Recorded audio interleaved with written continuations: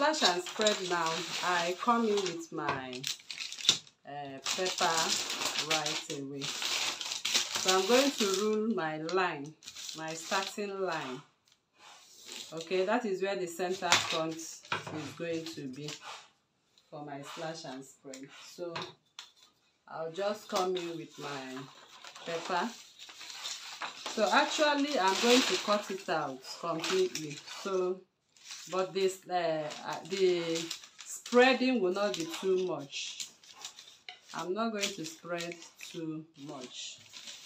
So let me turn my pepper like this. So I'm actually going to cut it out, and I'll spread like 2 inches and still have the gathers.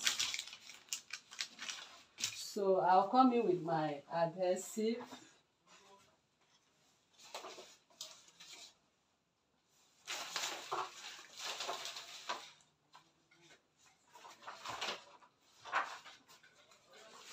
So coming in with my adhesive, I'm going to cut out completely so it looks uniform. So the first one I'll cut and I'll spread.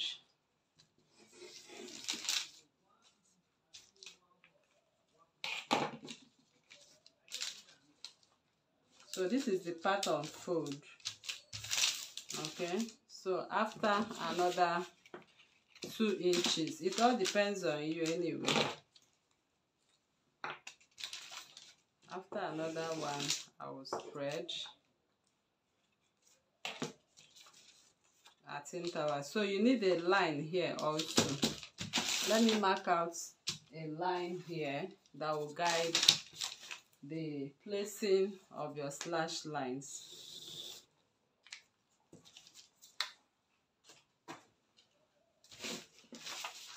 So I'll come in with the fourth one.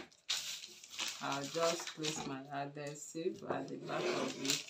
So you can just place the slash and spread on your fabric. Okay, you must not do it on paper. Once you cut, you can pretend having this as your fabric and use your pins to hold them down and cut.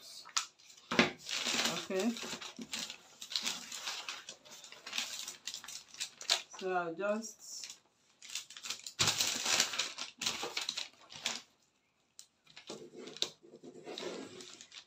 So as you are working on this dress, you need to be patient. If you want to get them exactly, it's not one you cut on fabric directly. You need to follow this principle.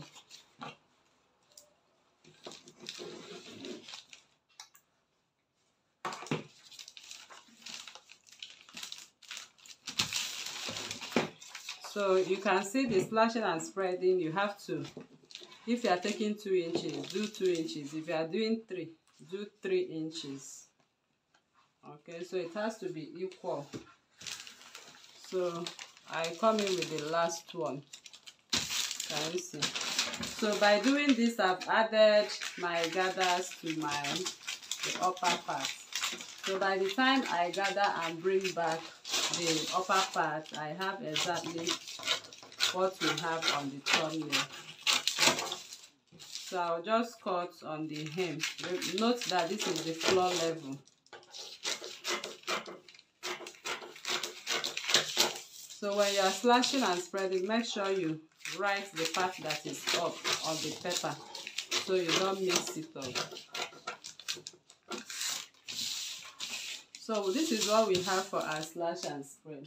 So by the time I come in with my upper pattern, so the upper pattern, I'll just cut center front line and I'm going to cut neckline. Okay, so I know why I left this borderline. I'll use it to match front and back together. So once you have slash and spread, all you do is to go to your machine. This is unfold. Make a notch for center front midpoint. Gather, gather, gather, gather. Once you gather and it matches up, it gives you that what you are seeing on the thumbnail. Okay, so this is it now. So I'll now come in with my front pattern. This is the front pattern.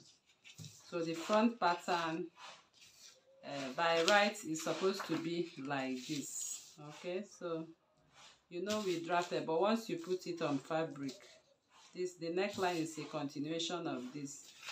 So I'll just make my, I want to use this for my merging of the both together. So the fabric you are cutting it together as I'm knitting it up. So I'll just kiss it, making sure the line aligns. Can you see? So that is what you are going to place on your fabric and cut. So this is going to be the part on the center front line. So you are going to cut here on fold. Exactly like this is how you are going to place your pattern. Add your seam allowances, add your zipper allowance, add your neckline, and on this part you have to place your fabric on fold. Alright, so this is how you are going to cut your pattern. So you will be placing your fabric on fold. Okay, so if you place your fabric on fold, it's going to align on fold with this. So this button allowance you can make join and make a placket, but with what we have here, this button allowance will not work with an allowance because this part is going to be on fold. So everything here will be on fold, but once you want to sew, you just tear open this part and face it, bring out your buttons. As you can see on the thumbnail there, you can use a loop button to sew it. Okay, the way placing it on fold, you can see if you are cutting a whole of this, it has to be on fold. You add your necessary seam allowance, but you have to cut open this part and attach back your button allowance. Okay, so you can just sew back and sew off depending on the kind of button you want to make. Alright, so that is how we'll come to the end of this tutorial. Okay, so the this part will be like this, will be sewn and gathered like this. And remember, this is going to be on fold as well. Okay, it's going to be on fold. So by the time you open everything and sew and join the sides, you have what you have on the thumbnail. Alright, so that is how we come to the end of this tutorial, and I believe you learned a lot once again. So your gathers are going on here. Okay, so if you are new to this channel, please kindly subscribe, turn on your notification bell to receive videos like this every day. Like this video, share to family and friends, drop your comments on the comment section and your suggestions as well. Okay, so thank you for coming and see you in the next one.